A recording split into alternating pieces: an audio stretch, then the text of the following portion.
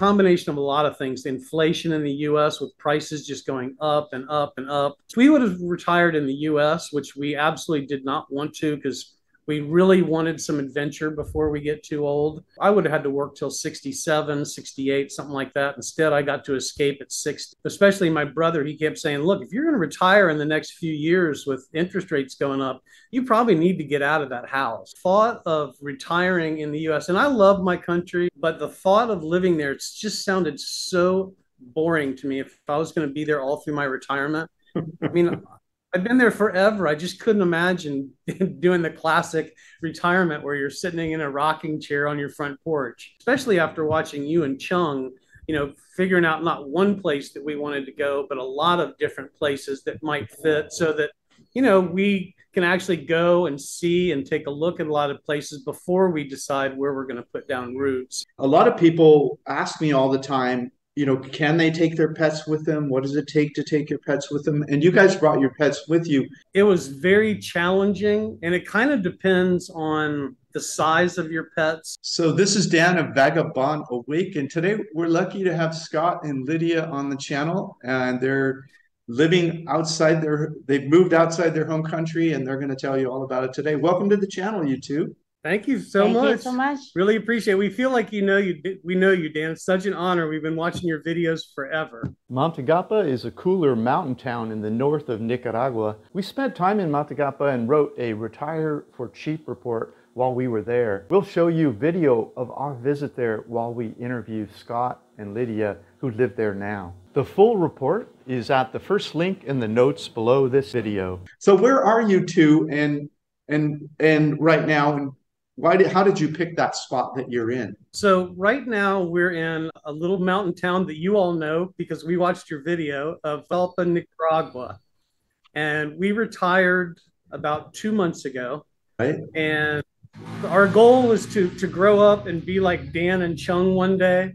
So we kind of thought, we were going to, slow travel kind of over a period of, I don't know, 4 or 5 years, maybe, from like Mexico all the way down to Argentina and kind of hit every, different spots along the way.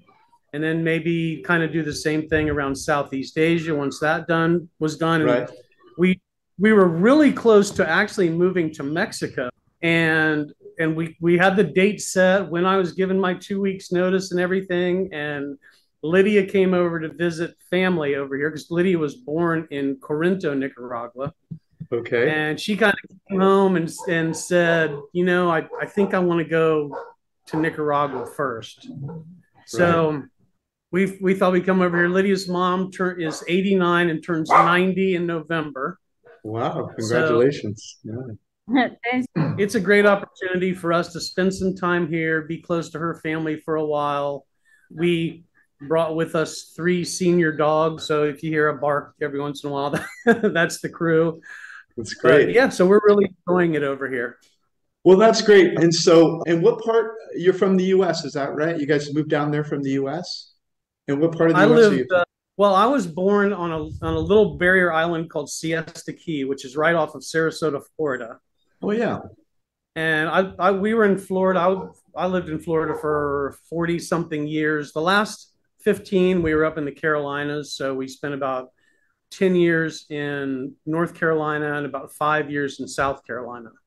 Beautiful country. Now, one of the things that was fascinating for me about you two, Scott and Lydia, is that a lot of people ask me all the time, can they take their pets with them? What does it take to take your pets with them? And you guys brought your pets with you. What's that been like? What's that experience been like bringing your pets to another country?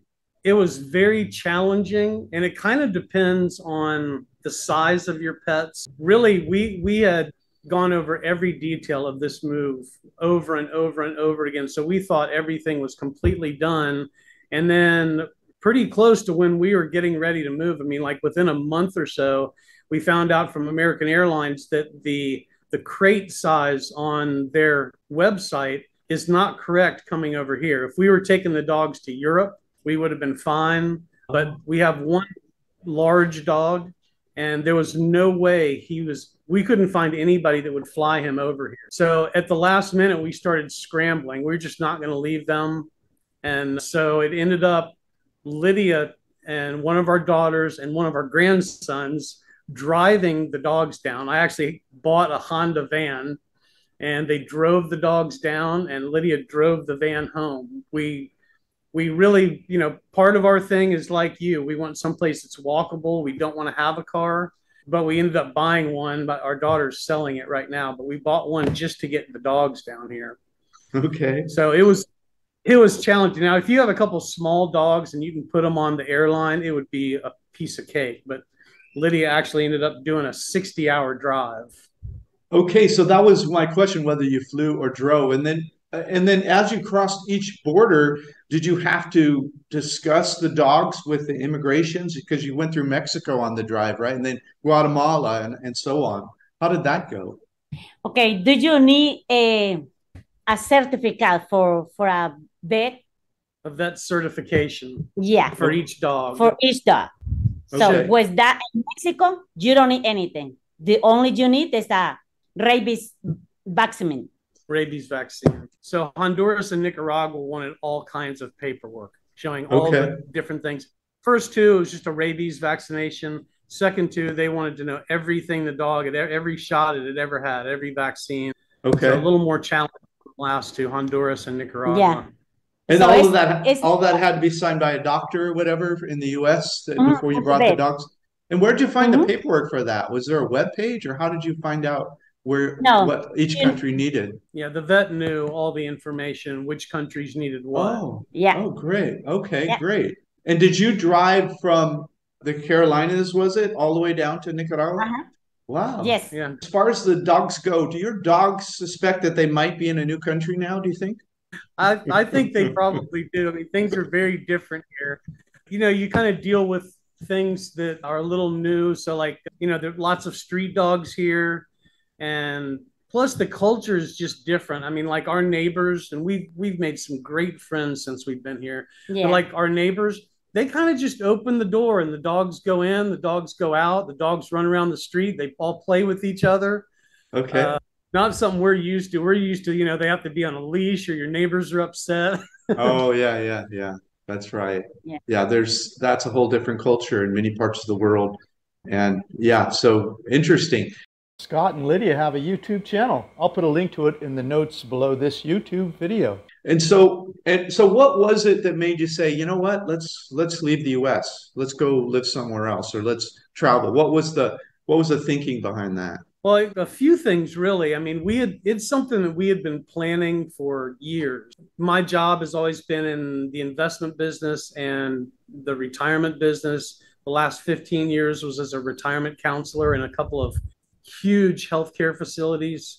So it was something that I did every day, but it was a passion of mine that I would do, on my off time, was planning it, watching a million videos, and really trying to figure out, especially after watching you and Chung, figuring out not one place that we wanted to go, but a lot of different places that might fit so that, we can actually go and see and take a look at a lot of places before we decide where we're going to put down roots. There was a lot of different things that kind of helped nudge us, because the plan was we leave at 62. When I turned 62, Lydia's 5 years younger, but stress at work, the real estate market in Greenville, which was the last city that we were in, the real estate just kept going up and up and up, which was nice because we started thinking, we could pay for our first year or two just out of the money we make on this last little house.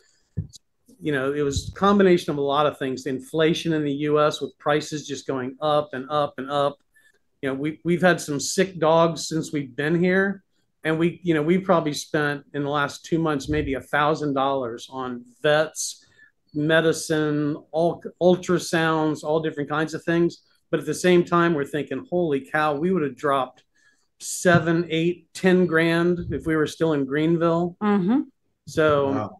it didn't make sense for us. I mean, we could have stayed if we would have retired in the US, which we absolutely did not want to, because we really wanted some adventure before we get too old. But I would have had to work till 67, 68, something like that. Instead, I got to escape at 60. Great. And so all that stuff was piling up, and then you finally made the decision. Was there one thing that kind of broke the back on it and you said, for sure, let's go now? It was probably interest rates going up. My brother and my mom have been in real estate and mortgages for forever. And especially my brother, he kept saying, look, if you're going to retire in the next few years with interest rates going up, you probably need to get out of that house. So, and he was right. We sold at a great time. We got a great price for our house. We found a little apartment that we could rent month to month, and we could have stayed there as long or as short as we wanted to. But it was like everything just kind of kept falling into place for us. The price of the house going up, all of a sudden my brother saying, you might want to go ahead and get out. So it was just perfect timing for everything. It worked out great. Okay, so how long have you been in Matalgapa now in Nicaragua? How long have you been there? 2 months. 2 months. 2 months. Yes, sir. Okay. And how did you pick that? How did you pick that city in Nicaragua? What was it that was most interesting? Okay. I'm born here. I'm coming in December and look the two cities. And I really like Matalgapa. 𝗵𝗃𝗢𝗄. 𝗵𝗃𝗢𝗄 is cooler, but Jalpa is more fun. Yeah, the weather here in most of the country is just so hot, and we love cooler weather. And so for us, the first thing we did is just say, okay, are there any cities with cooler weather? And so we kind of narrowed it down to just this area.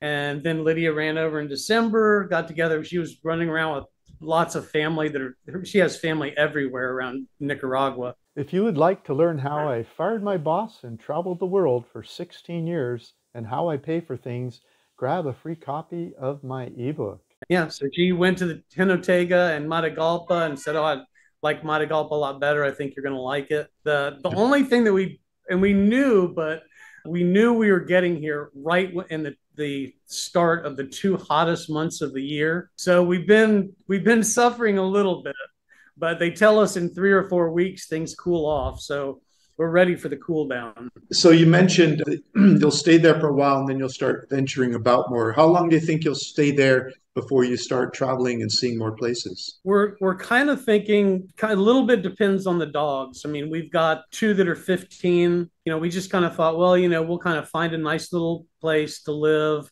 wait till, they pass. And then, it just makes things so much easier as far as travel goes. So I would guess we'd probably be here for a year, maybe a little over a year, and then we'll start traveling. And so how do you feel in terms of the people of Nicaragua? Do you feel they're as friendly as your town you were in the U.S., Greenville, or more friendly, about the same? What are your thoughts about friendliness and how you receive there? I think it's a lot of different, really, porque really is. In United States, sometimes people is not friendly, and sometimes in the United States a lot of friendly. It's the same over here. Is sometimes people, but most of the people in here is very friendly, very nice. So yeah, we've made a lot of friends with the neighbors. I mean, we feel like we're really close to a handful of them. I mean, we've given keys to the house to a couple people. We were lucky in at least in the Carolinas. It's a real friendly area anyway. I mean, we were in Winston-Salem for about 10 years, and then Greenville. People are super friendly to the point where like friends would come up from Florida. One of the first things they always say was, everybody here is so friendly. So yeah, we came from a friendly place, and this is about the same, I would say. Yeah. If you'd like to be a guest star on Vagabond Awake, please leave a comment below. We're looking for people that live all over the world in beautiful places on much less money than they would have been retired on in their home country. What is it about you two you think that maybe made you someone that would be more adventurous and want to check out the world more, live in more places and see more of the world? What is it about your character you think that brings that about? We've gone to a lot of countries already. I don't know what we're up to, but Colombia, a dozen countries or so. Yeah, in Colombia, and traveled everywhere in the U.S. I mean, to almost everywhere. And Colombia is a little cheaper too. It's cheaper living in Colombia. In Thailand is went to Thailand a couple times too. Cheaper in gas. Good question though, Dan. I don't know what it is with our personality, but man, the thought of retiring in the U.S., and I love my country, but the thought of living there, it's just sounded so boring to me if I was going to be there all through my retirement. I mean, I've been there forever. I just couldn't imagine doing the classic retirement where you're sitting in a rocking chair on your front porch. So give us an idea of cost of living. Do you have a one bedroom apartment there, and what does it rent for? What is it you're renting? A house. Okay. It's a house with a patio, living room, a kitchen, and he completely furniture.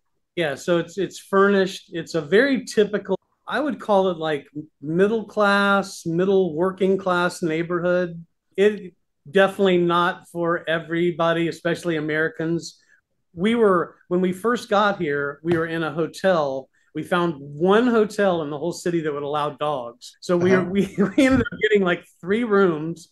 And so it's at one point we were like, we have got to find a place and get out of here. It's just the hotel rooms were tiny. So luckily somebody on one of the Facebook groups said, I think I might have something that'll check a lot of your boxes. So we ran over here. It wasn't exactly what we were looking for really, but we had to find a place. We wanted a place furnished. We didn't want to have to go out and buy a refrigerator and a stove and beds and all that stuff. And we had to have some place with some kind of small yard. So it really did work out perfectly. But it's just your basic Nicaraguan neighborhood. And so right now we're paying $200 a month rent. Wow. And yeah, I mean, it's really, really inexpensive. We are going to kind of start looking around because here we've had some friends take us to different neighborhoods. So the rents really, you can go anywhere from $100 a month to a couple thousand a month. And there's some neighborhoods with just massive houses, like, I don't know, 10,000 square feet, 20,000 square feet, these huge, huge houses. So yeah, but here we're at $200 a month. And we couldn't even believe it. We were thrilled. That's great. It'd be great if you could email me a few pictures, maybe your living room, the front of the house, kitchen, so people can get an idea of what they would get for about $200 a month. So is that like with the 1-year lease, or is it month to month, or how is it? The landlord just wanted 3 months. And so our 3 months will be up June 4th, June 5th. And we are kind of looking around. We really don't want to move. But if we found a place that was furnished, that had air conditioning, because here we don't, we might move. Okay. And what are you paying? What are you paying for utilities? Like gas, electric, water, that kind of stuff. What's that running? I've got all my notes here. Okay. So gas we've got a gas stove and oven. Gas runs about $8 a month. Okay. Electric, now we're in the hottest months of the year, so I think this is pretty high, but I kind of fudged everything a little bit on the high side.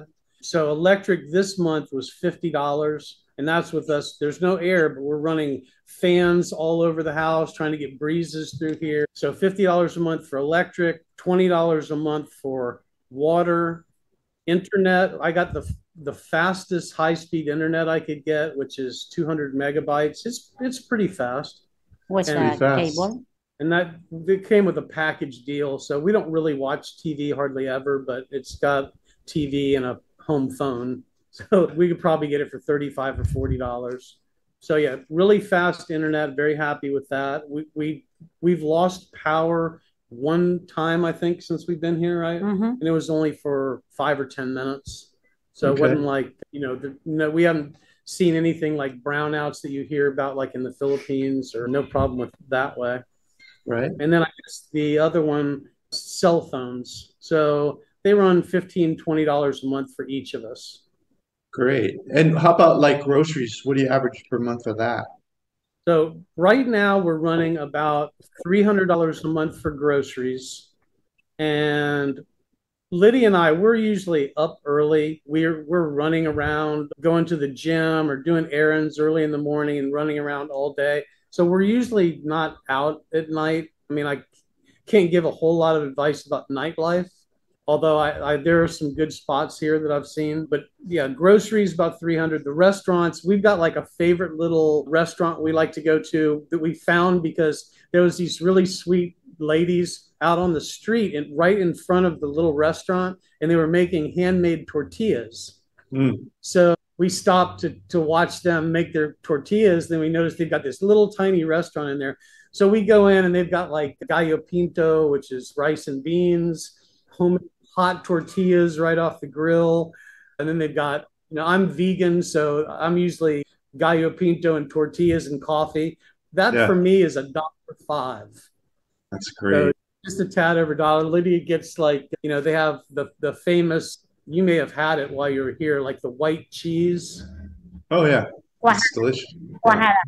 Yeah. So nice. She'll get like gallo pinto with eggs and cheese and tortillas and coffee. I mean, I think Lydia's usually like $1.50.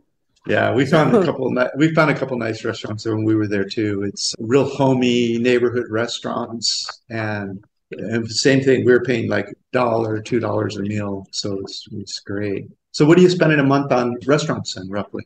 Right now, it's been about $75 a month. Okay, and what all in? What do you average in, and how much do you attribute that to the dogs, and how much to yourselves? I mean, we've only got a couple smaller little things like taxis. The taxis here, most of the time, are like $1.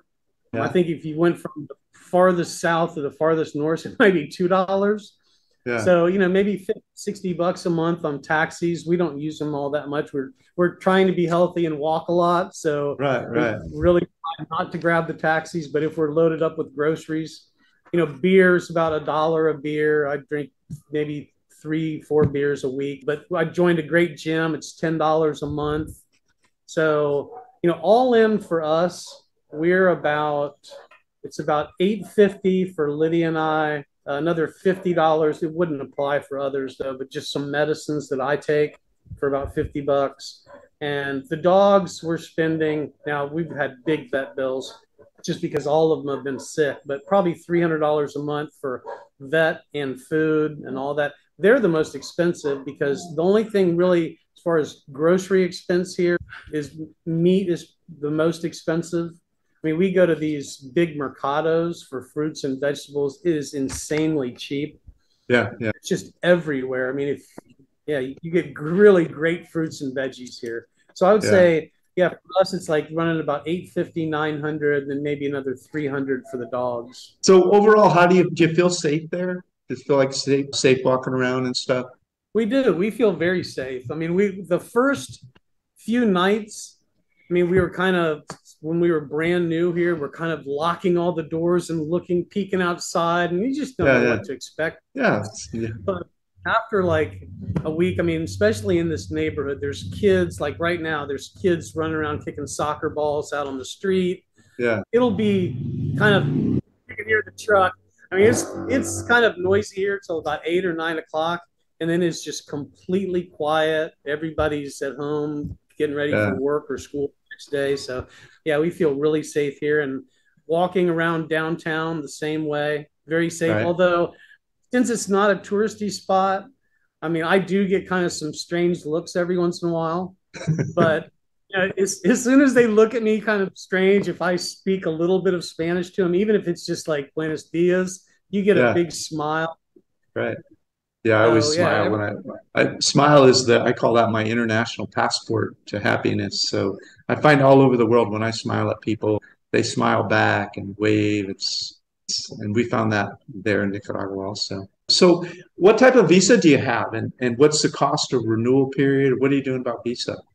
Well, so Lydia is still a citizen. She's got a U.S. passport and a Nicaraguan passport. Oh, great. So she can come and go as long as she wants. I'm just on the tourist visa. So they give me 3 months, and then I can do 3 monthly extensions, which just means I have to go to the local immigration office here. I give them my passport. They send it to Managua for a stamp or something. And then I get the passport back after a week. And then, so that gives me 1 month, and I can do that 3 more times. After that, I've just got to take a run to Costa Rica, go hang out there for an hour or a day and come back. So they call that a visa run. So you do a visa run. It sounds like you come into the country and you have to do a visa run at 6 months, and then another one at a year. So every 6 months you have to do a visa run, and then 3 of the months during the 6 months you have to go in and get renewed. What does it cost to renew? I think they said it's like $50. $30. Okay. That's great. Thought about like, what do I do for residency? But then we thought, we have no idea if we're going to look at a lot of different places. So why go through that? Of course. And we're follow your lead and stay on the on the tourist visa.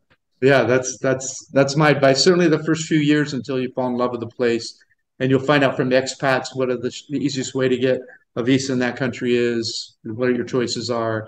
Then worry about it. But at first, it's like exploring. You don't worry about filling out a bunch of documents in every country you go to. So did you guys decide to get health insurance there, or are you just paying as you go, or what was your thinking on that? No, we're going to pay as we go. We're both pretty healthy. We exercise a lot. And that was one of the main things that we wanted to focus on. We're like our first year, because especially going through COVID, it was like my job went from running in and out of hospitals every day to being chained to a laptop like 10 hours a day, sitting at home doing everything virtually. Yeah. So we really wanted to be able to focus on our health and go out and do long walks every day, hit the gym. So great. Yeah, that's great. Are you happy? Very, very happy. Yes, sir. Yeah, we've been really, really happy here. It's been wonderful for Lydia to be able to spend some time with her family.